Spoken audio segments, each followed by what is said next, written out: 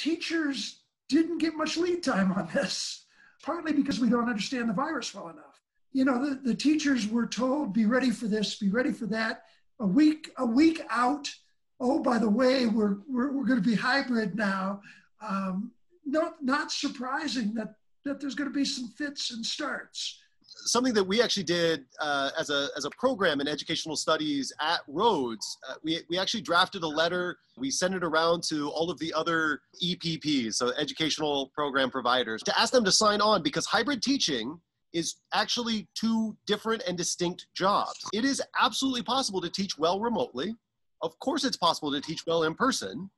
Asking someone to do both at the same time is a recipe for disaster. That's precisely what we asked most teachers to prepare for. And then we flicked the switch and said, hang on, it's actually going to be all remote. And there's this kind of like relief that comes with it. Oh, all right, we're not going to be in person. We're not going to be at risk of transmission. Hang on, since May, I've been planning on this thing where I'm going to be in the classroom, or I'm going to have students in the classroom, I'm going to have resources, we're going to be doing stuff, I'm going to have a sanitization station for all my manipulatives. Okay, chuck all of that, now we're all remote.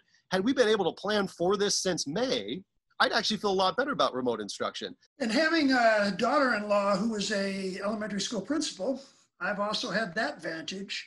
And they spent a lot of their summer waiting for the decision to occur at the school board level, who were waiting for the decisions to happen at the State Board of Education and from the politicians. And it was a waiting game. And then they were, well, be ready for this and be ready for that. That's easier said than done. I think people forget that they have these things called curricula in schools. There are lesson plans and there are goals and there are exams, and they're different ones for remote than in person. There may be some way to mesh those, but you need some lead time to do it. And I guarantee you, Pearson is not cranking out new curricula for hybrid education and so on. So you've got this curriculum challenge, no matter what you decide, unless you just go full on and in person. And even then, it's slowed down by, you can only go this way in this hallway, and bathroom situation is different, and you got to wash your hands, and you got to eat in the classroom, and you got to keep the kids in the same pod, and they got to keep their masks on, and did they bring a mask, and is it clean, and all of the hygiene things that have always been an issue, and particularly with younger kids. And so I think we really underestimate what it was going to require to do it differently. I think the other side of this is how we're imagining pedagogy. I've been really frustrated with how we've been imagining higher ed pedagogies, but I think all of this applies to K-12 as well. The idea that if students can see me and hear me, learning is happening is so empty in terms of what our conceptions of pedagogy, right? Pedagogy, the art and science of teaching politically, or politically conscious teaching and learning.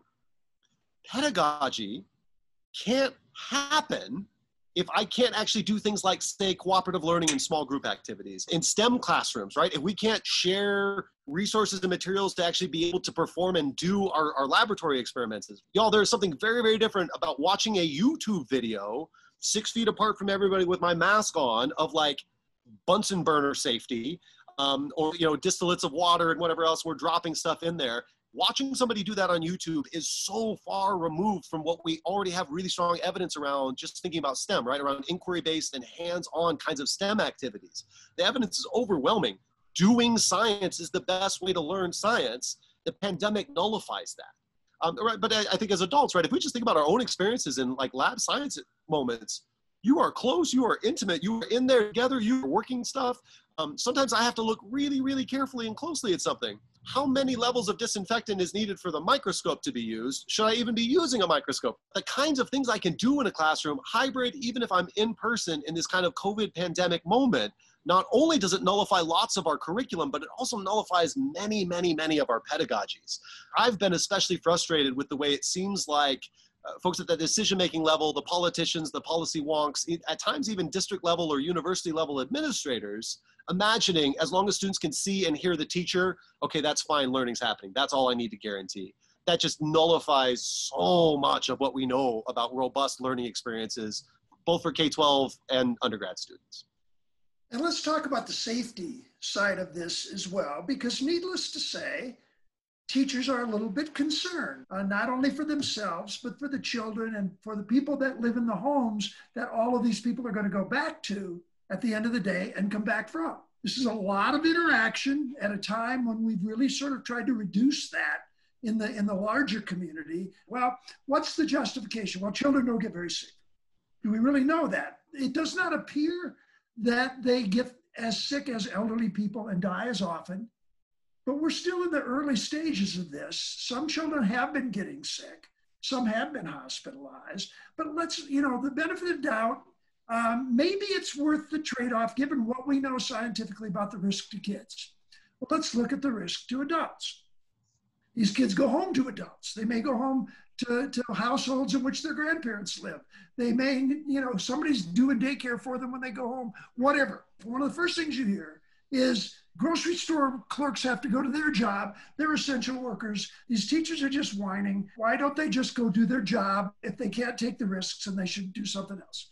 Let's think about the difference here.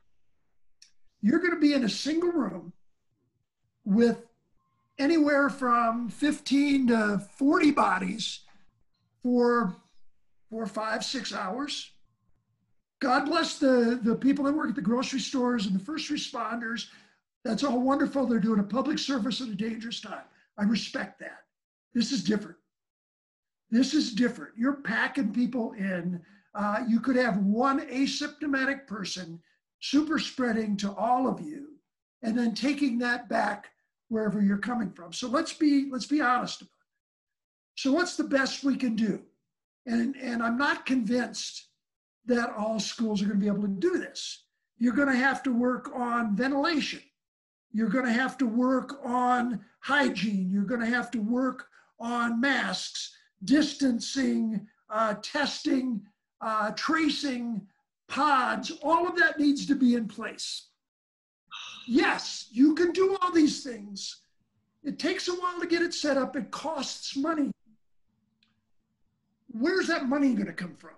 States and localities are losing money in terms of tax revenues. We're in a recession.